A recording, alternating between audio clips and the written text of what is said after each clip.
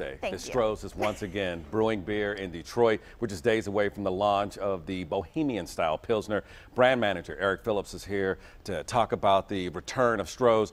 When did Stroh's go away? When did it leave Detroit? Stroh's left Detroit in 1984 with the closing of the brewery. So it's been over 30 years since Stroh's has been brewed here. So this is a triumphant return, but this is slightly different, the new blend. It's a brand new beer based upon our 1850 recipe, the Stroh's Bohemian. It's a beautiful Bohemian-style Pilsner, just a great, crisp, clean beer.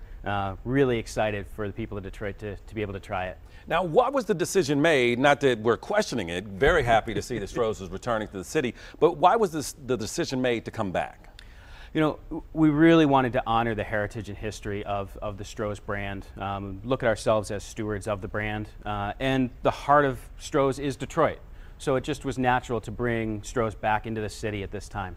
Yeah, as we were talking off camera, I mentioned that, my family drank Stroh's, growing up, and so I was very surprised to see that the bottling plant was here, but then disappointed to see that it had closed. So once again, it'll be opening. Where is that plant located? The plant will be in Corktown. Okay. And the old plant was on Gratiot, right downtown Detroit. So this is the new flavor. Is this vastly different from the Stroh's that people typically associate? The Stroh, it is very different than the Stroh's that you can find today. This is a beautiful, beautiful beer. Would pass German purity laws. It's a great, like I said, Pilsner.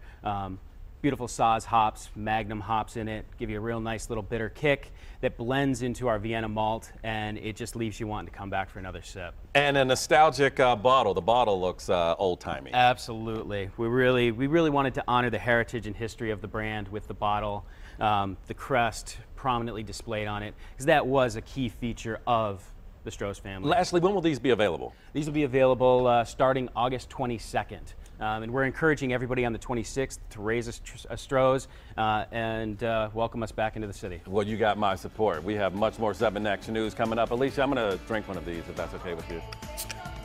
Right.